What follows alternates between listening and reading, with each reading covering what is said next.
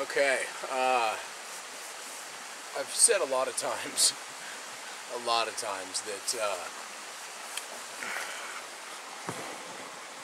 I'm gonna try to stop saying oh. Just slow down. I read a book. Well, I flipped through a book about 5 years ago, Dr. Phil's weight loss book, and he had a thing on there where he called high cost response foods and low cost response foods. And a low cost response food is a food that you can just go get instantaneously, whether it's something out of the fridge or whether it's driving through a drive-through or something like that. And a lot of his diet plan or his idea had a lot to do with the fact that if you have to earn the food, or if you have to prepare it, or if you have to make it, or if you have to shop for it, get your groceries, check out, load up your car, unload your car, put everything in the fridge, formulate a meal plan, and make a meal. That's a high cost response food. That's a food or a meal that you had to pay for. And as I sit here and do what I'm doing and start to, give thoughts to things, I woke up this morning, and I don't know what time it is. Well, I guess I do. Oh shit, it's 12:45. I woke up this morning about 6, and quite honestly, I didn't get much sleep, so I went back to bed till about 9. And when I got up at 9, I didn't really want to do anything. I really honestly didn't want to do anything. So I came outside, and literally right as I was making the decision to maybe go back to bed or just smoke some pot and just go do nothing, sit in the tent all damn day, it started raining. And it just kind of triggered, and it was like, wow, you know what? It's going to rain a lot, and I need to be prepared for that rain. And the only way to be prepared for that rain is to get this tarp up and, start getting my camp situated and unpacked. And last night was just a nightmare. Everything in the tent, myself included, and Stone trying to walk around and grab stuff, and it was just a bitch. So long story short, I, sit here and I'm starting to split some wood and stack some wood up. I've got the tarp up. I'll show you that later. The tarp's up 100%, so it could fucking downpour, and I'd be good to go. So I'm going to sit here and split up all this cedar and stack it up over here in some good, good starter pieces, because most of it's dry.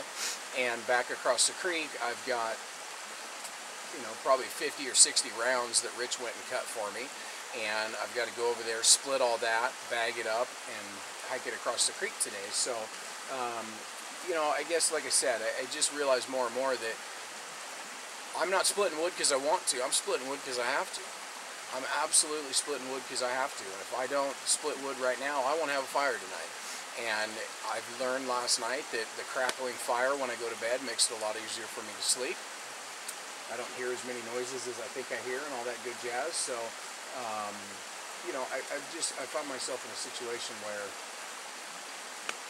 I'm doing things because I have to, but as I do them, I enjoy them.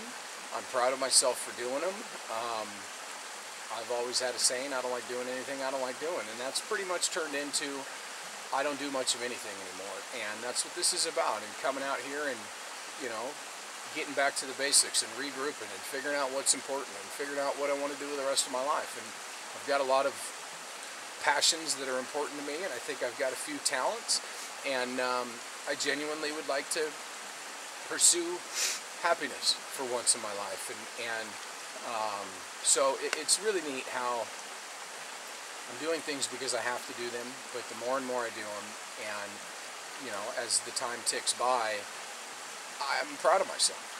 Not only am I proud of myself, but I've got a lot done around camp in 3 hours. I got my whole tarp system up. I'm starting to split some wood. I've got a table set up, and I got the the lanterns and the stuff out here, and I'm just starting to settle in and get situated, and I'm really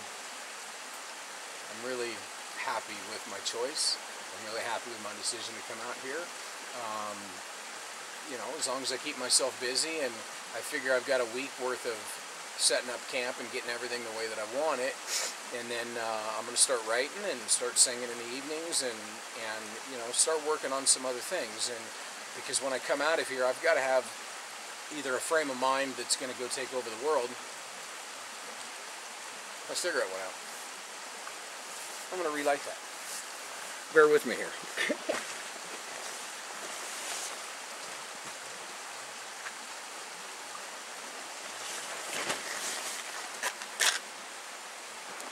Everything's wet. Everything's moist. Make my pot last longer. That was kind of a joke.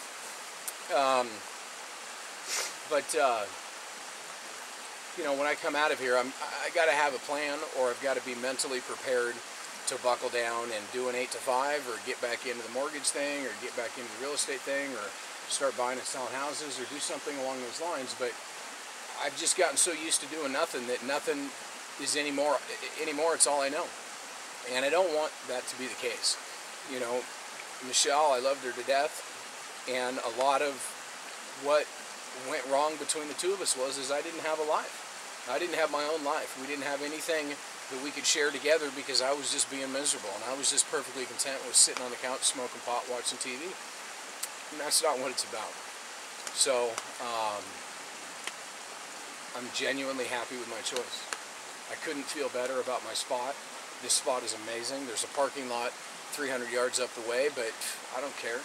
I'm going to whittle some signs that, you know, just say something along the line of camp 300 yards ahead and please shoot that direction. Thank you. Have a good day type of thing. But I'm just really happy. I mean, the sun is right where I need it to be. I'll get my solar panel and stuff set up probably tomorrow.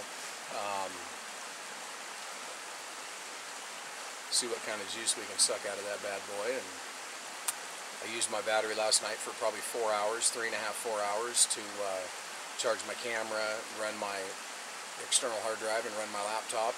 And I think it dropped 0.3 of a volt. So if I can get some juice back in that battery consistently, then we will have zero issues or zero concerns with, you know, being able to keep things going. So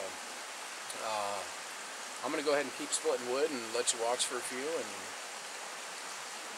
just, that's that. So here we go. Here we go, got our nuts in there.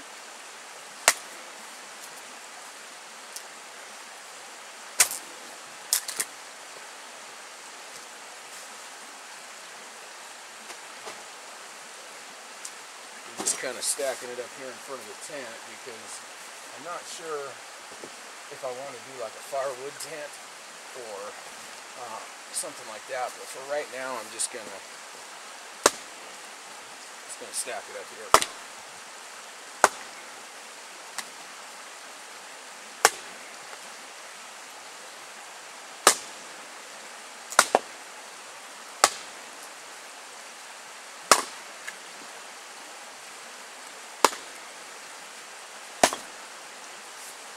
Some good bad boys right there. They'll be very nice. Probably cut those up one more time.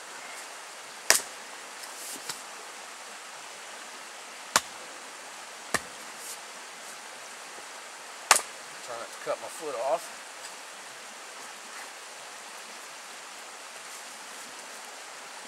This little guy's a little smaller than the rest of them are, but we'll make do.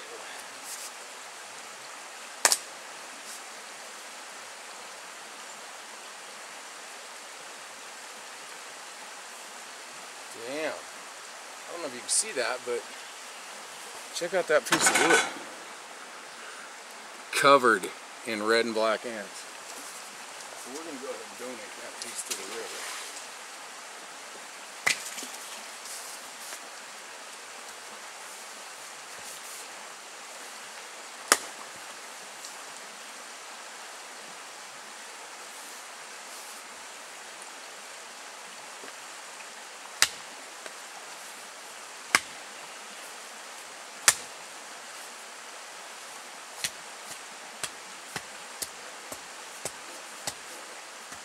Try to get all these guys dead here. Last thing I want is a tent full of red and black ants because they fucking bite like the son of a bitch. But make for a good story.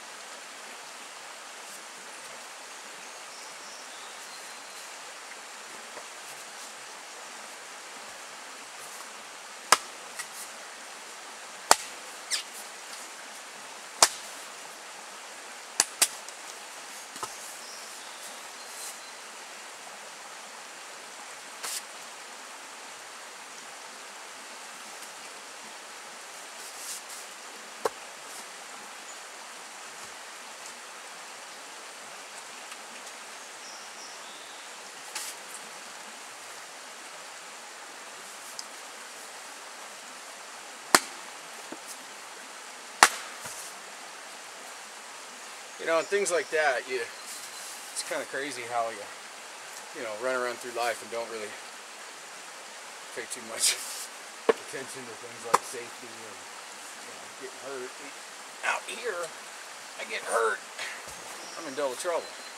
So I really got to learn to slow down. And I threw that cigarette butt in the fire. I don't litter, my pockets are full of them. You know, you get hurt anywhere else, you just run to the hospital and life's good. But here, I get hurt here and it could be my life. So I'm just trying to learn how to slow down. Nobody to impress out here. Not only that, but I got all the time in the world. Because quite honestly, I could stay out here as long as I choose. So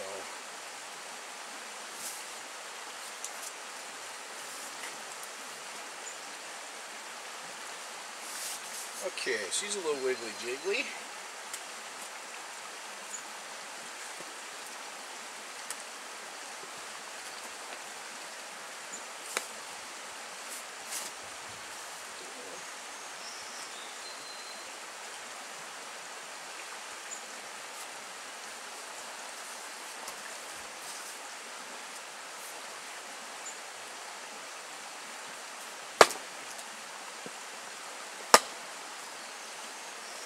This guy's got ants in him too. Yep. Okay, this guy ain't worth nothing to me. This little round here, nice for something.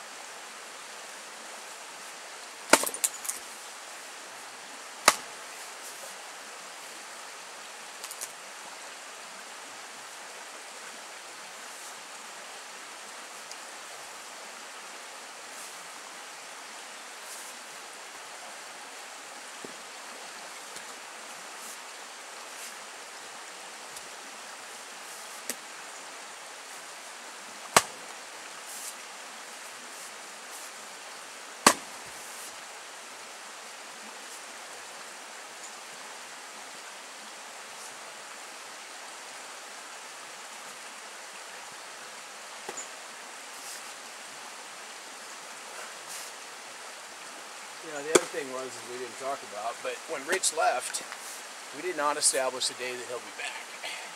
So I really have no idea when he'll be back. So I've got to make sure that I get across that creek tonight and get all that wood over there, because if not, I could be out of luck when it comes to wood. He said he was planning on coming back and we'd run up the road. He found a good spot with a bunch of wood, so I gotta stay on top of the wood situation.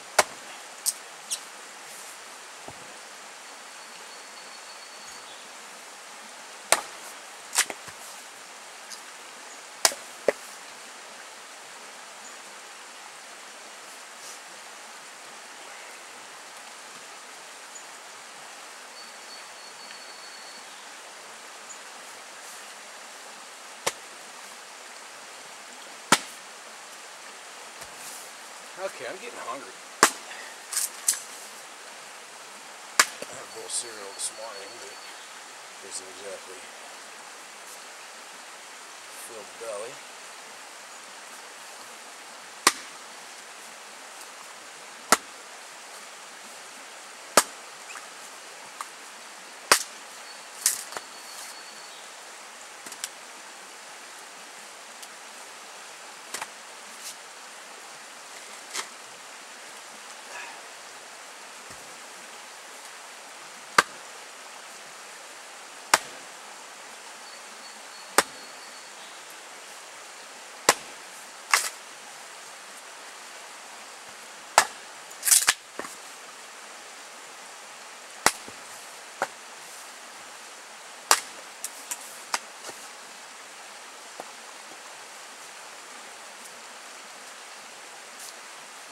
Nice dry wood there. So we'll burn all the cedar to get the fire started, and then that piss birch or whatever the hell it is, we'll use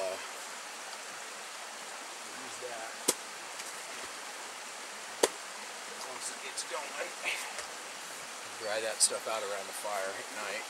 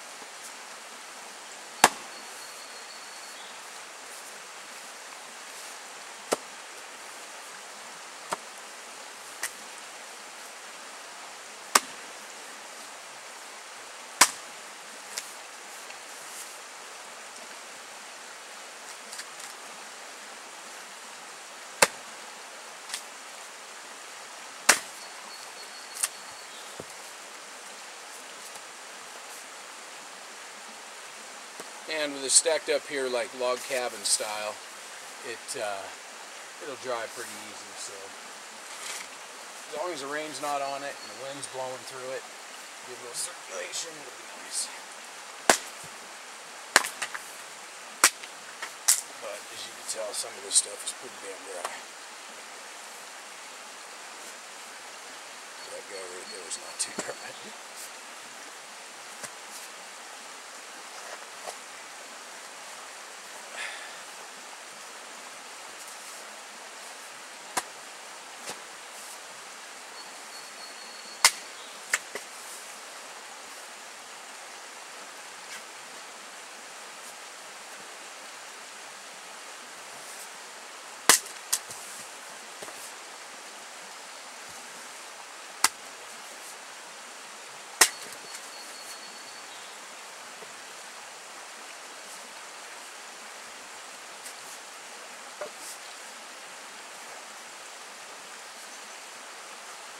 Okay, she's all split up. So I'm going to quarter what I got in the tent. I had some drying around the fire last night and it started raining and I brought it in the tent. So I'm going to quarter up the stuff in the tent, just a few pieces. I'll make myself something to eat. I'm going to drag my ass across that creek about 65 times. So that's what I'm doing with the rest of my day. The theme for today is wood. I got my old man's watch on. The old Timex with the elastic band. This thing has not had a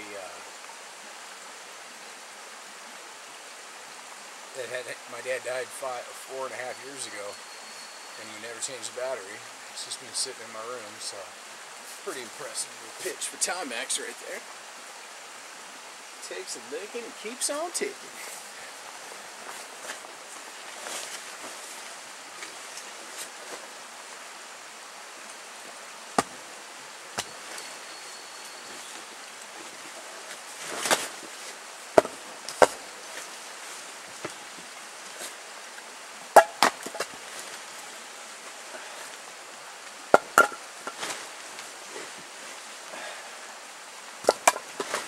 This is all the shit I had in the tent. If you can't tell, it's dried out. I sat next to the fire all night last night, so she's good to go.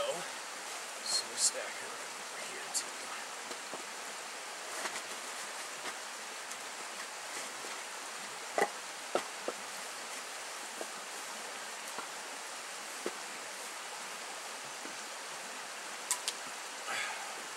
Some ventilation going through it.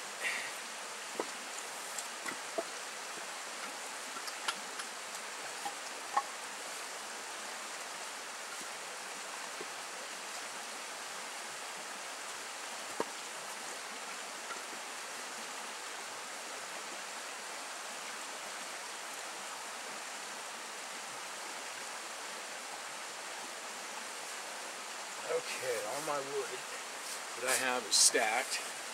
I'll show you the tarp situation. I'll pull my pants up, packing a gun and everything. It's a little heavy on the waist. So here we go. Show you what we got going so far.